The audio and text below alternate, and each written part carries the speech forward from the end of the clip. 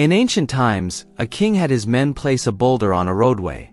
He then hid in the bushes and watched to see if anyone would move the boulder out of the way. Some of the king's wealthiest merchants and courtiers passed by and simply walked around it. Many people blamed the king for not keeping the roads clear, but none of them did anything about getting the stone removed. One day, a peasant came along carrying vegetables. Upon approaching the boulder, the peasant laid down his burden and tried to push the stone out of the way. After much pushing and straining, he finally managed. After the peasant went back to pick up his vegetables, he noticed a purse lying in the road where the boulder had been. The purse contained many gold coins and a note from the king explaining that the gold was for the person who removed the boulder from the road.